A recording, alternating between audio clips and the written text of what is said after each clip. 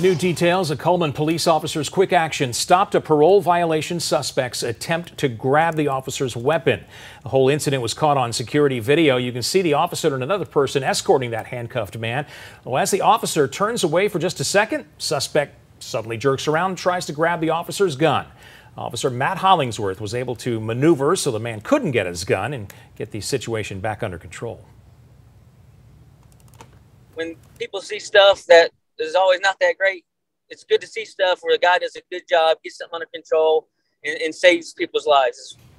Cullman police say this was a particularly dangerous situation because civilians were in the area. In addition to going to jail for a parole violation, John Harville is now facing charges of escape.